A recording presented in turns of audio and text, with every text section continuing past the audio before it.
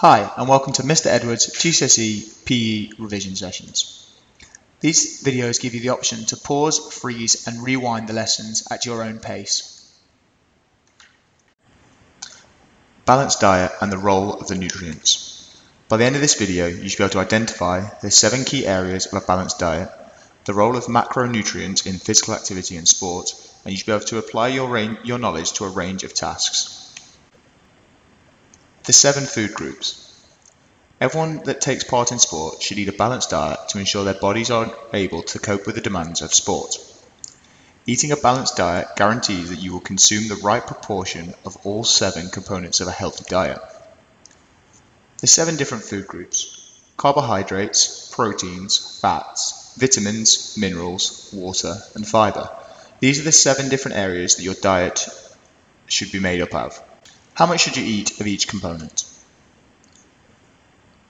The image shown here is the Eat Well plate. This should show you the sort of amounts of each food group that you should be eating. For example, carbohydrates with bread, rice, potato and pasta. This and vegetables should make up the majority of your diet, with things like fats, foods and drinks high in fat and sugar making up the smallest percentage of your diet. Vitamins and minerals should make up around 33%. Carbohydrates should also make up around 33%. Milk and dairy around 15%. Fat should be the smallest, with 7% of your diet made up of fat. And finally, protein should be around 12% of your diet. Carbohydrates are the main source of energy for the body. They are stored in the body in glycogen, and when we exercise, glycogen is broken down into glucose, which provides the working muscles with energy. Some of the key points of carbohydrates. When supplies of glucose become depleted, less energy is produced and a performer becomes fatigued. It is crucial that someone taking part in physical activity and sport eat enough carbohydrates. How much of your diet should be made up of carbohydrates? About 50 to 60% of a non-performer's diet should consist of carbohydrates. 60 to 70% of a sports performer's diet should consist of carbohydrates. A performer needs more energy than someone who is not performing. This is because carbohydrates release energy over long periods of time, which allows the athlete to keep moving. There are 2 types of carbohydrates. Simple sugars. These break down quickly and provide a burst of energy. And complex sugars. These break down slow and release energy slowly, making them an ideal energy source for performers. For example, the pasta shown in this video will be used by a marathon runner because it allows the slowly and release of energy over a long period of time. Key term: carbohydrate loading, also known as carbo loading, a strategy used by endurance athletes to boost glycogen stores before a competition. How this is done: athletes increase the amount of carbohydrates they eat a few days before a competition to maximize carbohydrate stores as glucose in the body. This will ensure they have enough energy to compete their endurance events. Proteins. Proteins provide the body with amino acids. These are the building blocks of human cells and are essential for muscular growth and repair, as well as a healthy immune system. Good sources of protein are any of the sort of foods shown in the image below. One of the main sources of protein for an athlete would be chicken or red meat, for example steak. Protein's main job is to build muscle. Therefore, if an athlete was trying to increase their muscle mass, they would need to ensure that their diet had a high source of protein or had a large amount of protein within it. Power athletes require a higher intake of protein compared to endurance athletes. On average, endurance athletes should eat 1.2 grams of protein per kilogram of their body weight. For example, an endurance athlete, such as Mo Farah, weighing 50 kilos, should eat around 75 grams of protein a day, whereas an average strength and power athlete should eat 1.22 to 1.7 grams of protein per kilogram of their body weight. For example, the same athlete, around 50 kilos, should eat about 85 grams of protein a day. Fats. Fats are an essential part of a healthy diet. Consuming fat doesn't make you fat. It's consuming more calories that you burn off that will make you gain weight. Fats can be a good source of energy. Saturated fats, shown in the image above, these are classed as bad fats. There are two types of fat.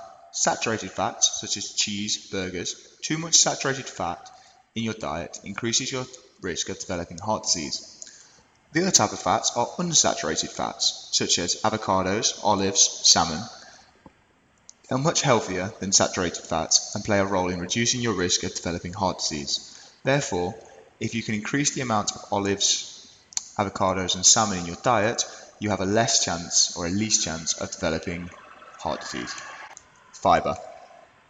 Fiber is the name given to the ingestible parts of food and is essential for healthy bowel functions. It helps your body absorb some vitamins as well as removing waste products by providing the boat that is needed to move them through the digestive system. Fiber also makes you feel fuller for longer, so you can eat less and are better able to maintain your optimum weight. It is important for a performer to start the day with a healthy breakfast rich in fiber because it helps the body stay in its peak condition. What has fiber in it? All of the items of food in the image below are full of fiber. For example, bran flakes, brown pasta, brown bread, pita bread, rice, and porridge or oats. Vitamins. Vitamins play an important role in ensuring vital chemical reactions take part in the body. Vitamins are also responsible for making sure that bodily functions, blood production, are regulated. Vitamins can be found in fruit, vegetables, dairy products, oily fish, beans, seeds, and nuts. Vitamin D is important for healthy bones, which are vital to a performer. Your body produces it when your skin is exposed to sunlight. If you're an athlete, for example, that were indoors, such as an ice skater, you can supplement your diet with vitamin D through tablets or eating foods such as eggs. There are 13 essential vitamins which are split into two groups. Fat-soluble vitamins, which are stored in fatty tissues and are called on when we need it. Vitamin A, vitamin D, vitamin E, vitamin K, and a beta-carotene. Water-soluble vitamins, which generally cannot be stored and must be replenished every day. Vitamin C, the 6 B vitamins, biotin, and folic acid. Minerals. Minerals play essential roles in almost all bodily functions. Where do we get minerals from? Peppers, tomatoes, carrots, any of the foods shown in the image below. How many minerals should we eat? The amount of minerals we need to eat daily is actually very small compared to carbohydrates or protein. Most adults need about 1,000 milligrams of calcium per day, but only about 10 to 15 milligrams of iron and zinc per day. These are all chemicals that are found within minerals. To function properly, the body needs a wide range of minerals, including the following: calcium, chloride, iron, magnesium, phosphorus, and potassium. Water. Water makes up 60% of our body weight and plays a crucial part to ensuring our body functions efficiently. What water does for you? It carries nutrients around the body, it keeps the joints lubricated, helps remove waste products through urine, and regulates body temperature through sweating. Symptoms of dehydration. So if you don't have enough water in your diet, you can suffer from dehydration. This is when you have a thirst, you have dark urine, a head rush, a headache, or flushed skin.